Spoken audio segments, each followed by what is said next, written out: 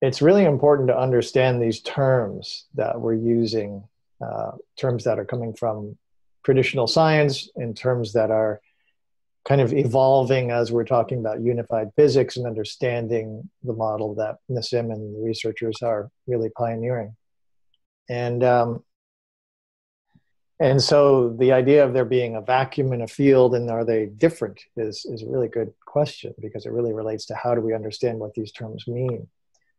And so, the idea that the concept of the vacuum comes from a long-standing tradition in physics that when you go out into deep space, there are not too many atoms and molecules out there. It's very, very dispersed when it comes to what we call the material universe. And therefore, it seems like it's empty in between. And then they call that, well, that's the vacuum. There's nothing there. There's just a few little hydrogen atoms floating around here and there, basically.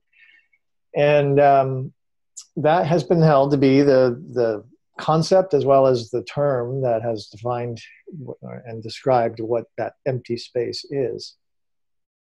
And of course, as we have been learning and coming to understand with greater depth and insight, is that in fact that empty space is not empty. And then of course in unified physics and also coming from traditional understanding in physics, it's a highly energetic, highly dense medium of energy. And a better term than vacuum would be the plenum, because it's filled with energy. We have our observable universe represents about 4% of what it takes to have the universe work the way it does. We've got dark matter and dark energy that comprise the rest of the 96%.